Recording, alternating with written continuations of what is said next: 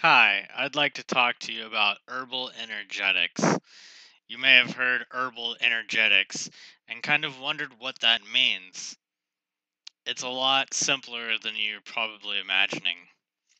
Herbal energetics generally mean, is it hot? Is it cold? Is it dry? Or is it wet? That's about it. It basically just is asking, is this herb going to have a warming or a hot effect on the body? In Ayurveda, there is only hot and cold and no neutral. In Chinese medicine, there is a neutral and there is a warm and there is a hot and there is cool and there is cold. And then as far as the moisture goes, there is damp and there is dry. So you can have damp heat, for example, in Chinese medicine. Damp heat can be inflammation because inflammation is heat and it's also swelling up. Generally speaking, there's inflammation can mean slightly different things in different situations, but generally speaking, inflammation is swelling with redness, which indicates heat. So the heat is binding with the water, and there you go, damp heat. Um, that's an example from Chinese medicine. An example from Ayurveda would be Vata dosha, if you know what that means. It's someone who is dry and cold and skinny and usually doesn't have the best digestive system. So these people are going to be cold and dry, for example. And so that would be the energetics.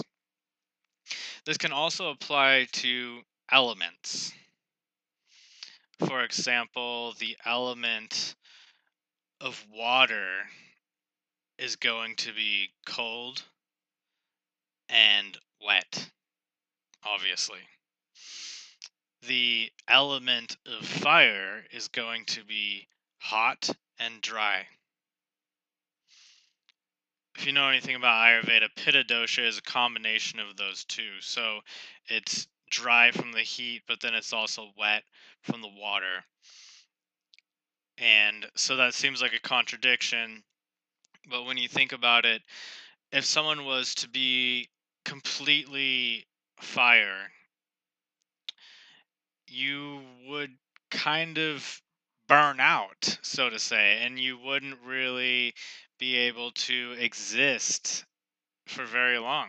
So that's why Ayurveda pairs fire with water, because the fire would burn itself out, theoretically, according to the Ayurveda. And so, in order for someone to exist in that state, there has to be some water in their system. And generally, people who tend to be really hot in nature, they tend to drink a lot of water. For example, you go run a marathon, you're naturally going to want to drink more water. And if you don't, well, you might die. One more thing about energetics in terms of temperature is that when an herb is hot or warming, it doesn't necessarily mean that when you eat the herb, it's going to have a pungent flavor, which is generally associated with heat. Generally, there are tastes as well associated with all these different factors. But just because an herb is hot or warming does not mean that the body itself is going to heat up.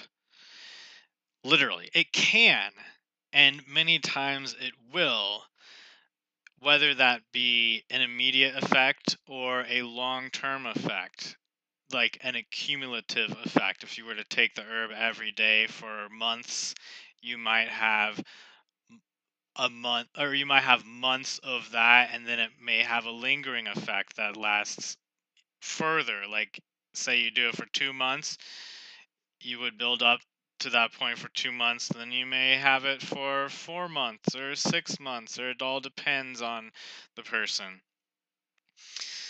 So it's not about the literal temperature though.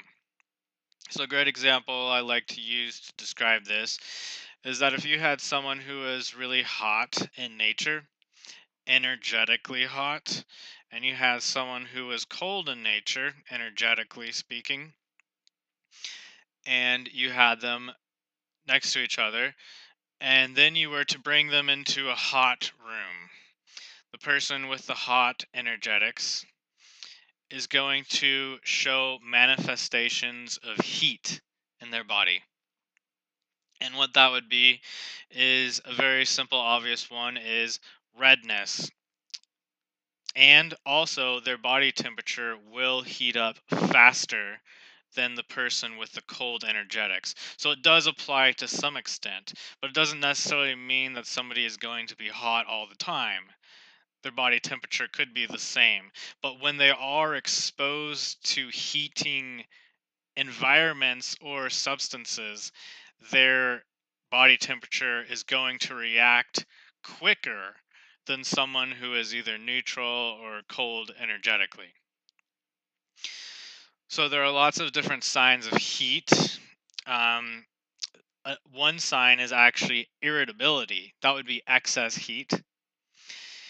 Heat is also important to have in the digestive system because in Ayurveda, Pitta dosha, which is the dosha of that has fire element in it, it lives in the small intestine, and also Agni is the element of metabolism, which is also part of digestion.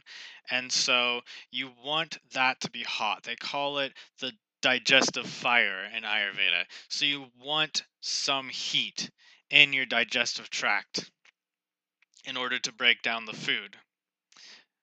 Um, you don't want that heat to spread out of the digestive tract. You don't want excess heat in the liver. The liver is a hot organ by nature, but the liver also has a tendency to overheat. And this is more so from Chinese medicine, although Ayurveda would agree too. But the liver heats up very rapidly, and it can cause the heat to go out of the liver even into the heart, and that can be really bad, but also just up and out into the brain, and it can cause issues with the head area, your ears, your eyes. It can cause you to go bald, and it can even be associated with insanity and schizophrenia and things like that. Personally, I've dealt with this, and it's actually been one of the main reasons why I had insomnia. And I tried all sorts of herbs that were supposed to help with insomnia, but it turned out that the real reason why I wasn't sleeping was because my energetics were too hot and I needed to calm down and cool down. So, anyways, I'm not trying to make this video too long. I just wanted to do a basic outline so that you could kind of wrap your mind around what energetics mean because they're commonly misunderstood. It's very simple. Is it hot? Is it cold? Is it dry? Is it wet? Those are the four basic energetics of herbs. My name is Tyson Spring. If you'd like to learn more, you can check out my website. I'm a clinical herbalist. My website is herblife.site, no www, just simply herblife.site. Thank you for your time.